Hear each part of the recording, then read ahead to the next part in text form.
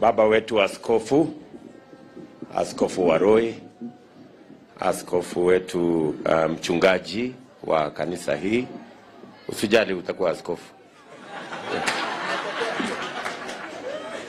Na viongozi wote wa kanisa, ndugu waheshimiwa wenzangu, wananchi wa Joy na Gashororo, amjambo. Bwana Yesu asifiwe. Kwanza mimi nataka nimshukuru Mungu kwa kutupatia nafasi tufike hapa Gashororo kwa mara nyingine tena. Nimshukuru rafiki yangu George Koimburi, mjumbe wenu, kwa kupanga ili tuweze kufika hapa kanisani, na pia kwa kanisa hii kwa kutupokea. Asanteni sana kwa yale mengi yote mmeyafanya. Nataka niwapongeze kwa ile kazi mmefanya. Naona mmefanya bidii sana.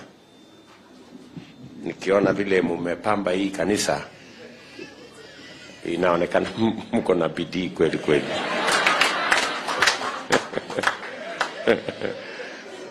Umejaribu kuzuia mabati huku, zuia. Asanteni sana, nini watu wa bidii, na tutawaombea Mungu. Hapa kutajengwa kanisa kubwa ya maajabu,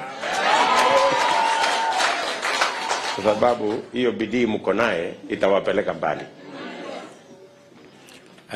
Asanteni sana kwa yale mambo mengine yote ambayo mumefanya kama kanisa. Tumepatiwa historia mahali hatua Mungu amewachukua kutoka hatua moja ama hati nyingine, na tutakuwa wale ni marafiki zenu kutoka hapa sasa. Tukienda mbele tutakuwa washirika pia wa kanisa hii kwa ile kazi mtatuhitaji tufanye pamoja na nyinyi. Wewe George, umesikia, whenever they have whatever they want to do, please make sure at least niko katika orodha ya wale wenyeji wa hii kanisa. Pia wacha nichukue nafasi hii nimshukuru Mungu kwa kutuzungumzia siku ya leo. Bishop Waroi, nakumbuka kweli tulikuja kanisani kwako kule Naivasha tukiwa tumealikwa na Jane Kihara, na pole sana tulichelewa siku hiyo. Tulikuja tukichelewa, na tulikuja tukichelewa kwa sababu tulijiingiza kwa mipango ya binadamu, tukaenda mahali kwingine badala ya kuja kanisani huko Naivasha. Na hata huku kule tulienda tulipata matatizo mingi sana, lakini tunakushukuru sana kwa mahubiri ambayo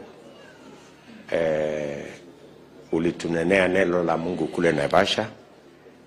Na leo tena tumekuja hapa tukiwa ni watu ambao tumekuja hapa kwa sababu ni mapenzi ya Mungu sisi kufika hapa. Mipango yetu ilikuwa tofauti. I must confess, we had a different plan. Lakini Mungu tu ndiye alitulazimisha tukafika hapa, kwa sababu naamini Mungu alikuwa na makusudi ya sisi kufika hapa, because I think we had an appointment that has been pending, na leo ilikuwa siku hiyo. Jana tulikuwa tunazungumza mahali tutaenda kanisa, na mimi na Rigathi tulikuwa tunasema huyu Koimburi hajui kupanga. Sasa ametupeleka tu pale pale Gashororo, kwani hii juja yake yote ni Gashororo peke yake. Pole sana Koimburi, kumbe Mungu alikuwa amepanga tukuja hapa.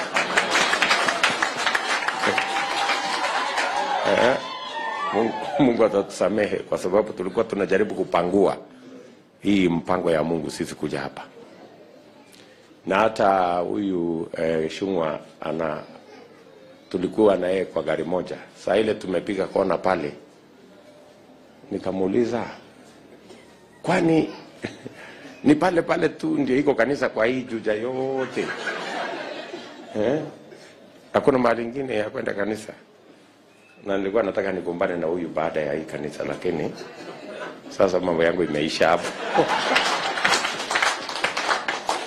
Nimejua siko Imburi hata alipanga. Kumbe ni Mungu mwenyewe alimtumia akapanga kitu gani.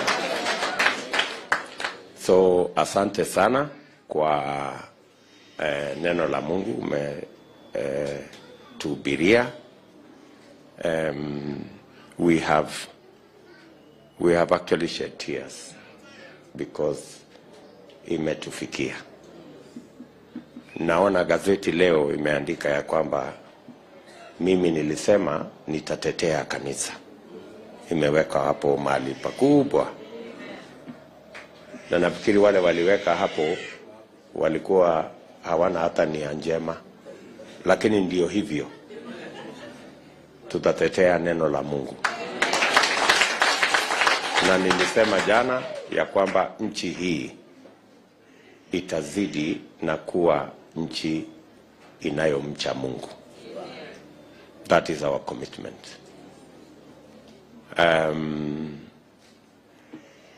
Na hata kujenga madhabahu kule State House,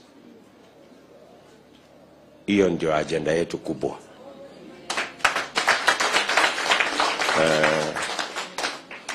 Tumejenga moja huko katika Hustlers Mansion na tulikuwa na matatizo kiasi, lakini naamini ya kwamba ile hatunaenda kujenga kama ile kwa Hustlers Mansion. Tutaenda kujenga sasa kanisa kubwa, madhabahu makubwa, ndio nchi hii iendelee kuwa ni nchi inayomcha Mungu.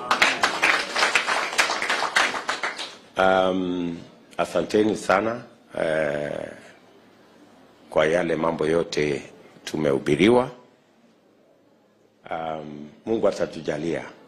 And as I said yesterday, it's not by our power or by our might, but it's because of the Spirit of God. Hatutapata ushindi huu kwa sababu ya ujuzi tulio nao ama mipango tulio nayo ama hata ujanja tulio nayo. Ushindi huu utatokana na Mungu.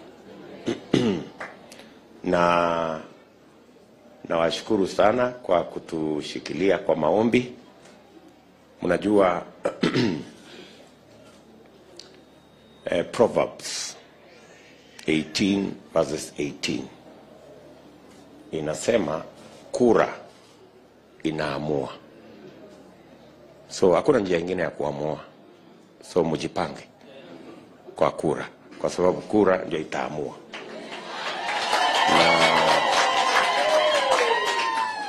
Si ndio?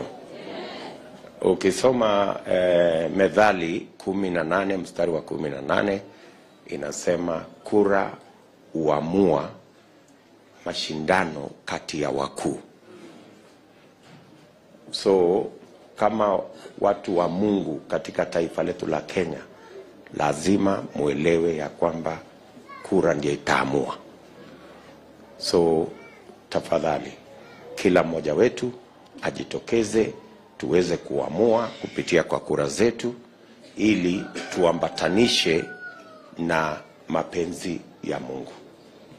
Kama tunajua mapenzi ya Mungu, tufanye hivyo tukienda kupiga kura, ili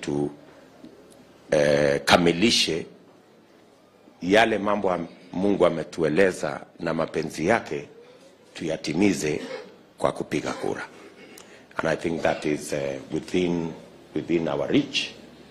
Na tunataka tuhakikishe kwamba hii kundi lote tutaungana, tutashirikiana na tutafanya bidii tuweze kujua mapenzi ya Mungu na kutekeleza mapenzi ya Mungu. Na tutakuwa washirika wenu Bishop Warui na maaskofu wale wengine wote na viongozi wote wa dini. So asanteni sana.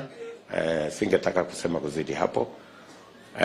Tunaomba pia ya kwamba muombe taifa letu tuwe na uchaguzi wa amani.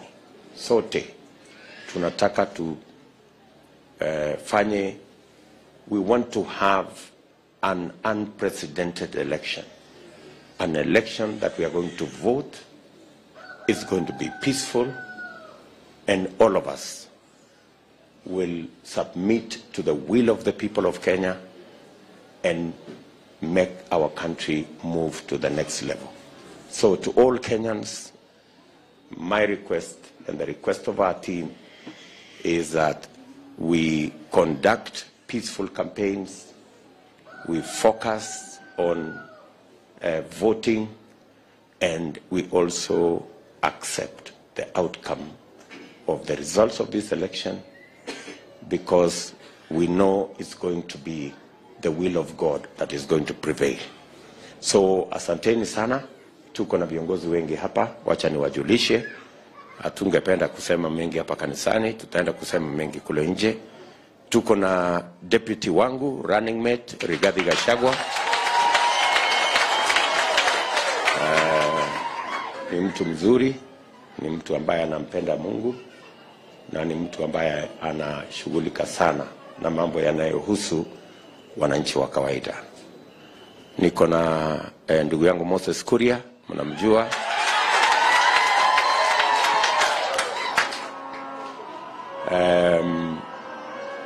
Na huyu Moses Kuria msishangae akiwa mbinguni.